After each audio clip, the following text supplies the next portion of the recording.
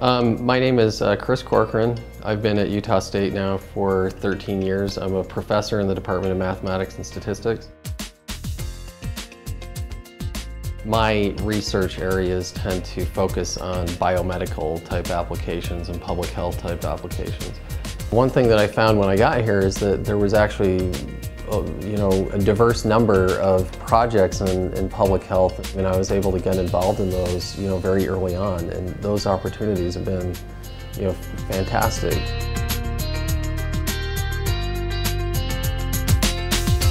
Being recognized in this way, I think, just is further testimony to the importance and the significance that Utah State University places on interdisciplinary research. And so it's very humbling to be honored in this way, because I really idolize a lot of the scientists who are in this college. And so I'm grateful that that's something that they recognize.